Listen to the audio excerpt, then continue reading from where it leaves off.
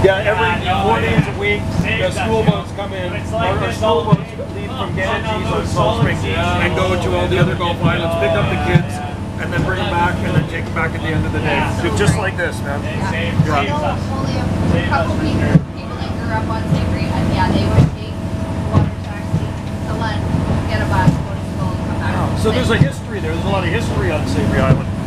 It's pretty neat. It's a long way away from our islands. Well, like that's why it stayed affordable, I think, for so long. But not anymore. Not anymore, no, I don't. But for so long it was, because it was. Are there days that you can't go? Right. So is it across from Campbell River, do you think, with Campbell? We'll just slow it down. You got a boat here. Yeah. Campbell River is not, it's like maybe 45 minutes. It's right across. Yeah, so what people will do is they take their boat and they park in the marina in Campbell River, because that's where the superstore is. Yeah. Oh, yeah, right. I know, I've been there lots. Wow. And then come back. Cool. Salmon Point.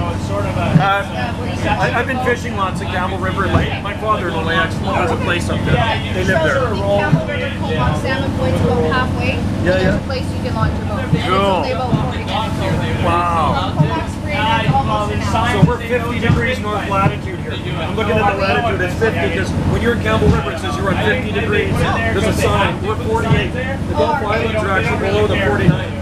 We're actually technically in the States. If I went across from my house, I'd be in Birch Bay, Washington.